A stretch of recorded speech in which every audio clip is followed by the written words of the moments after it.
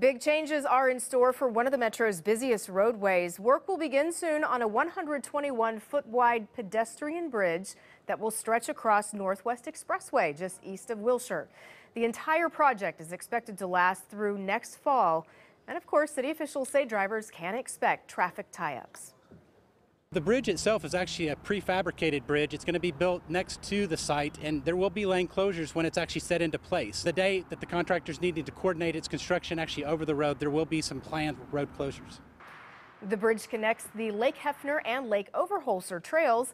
As for the design, it's inspired by classic cars and nearby airports, including Wiley Post. The bridge will also include color-changing LED lights.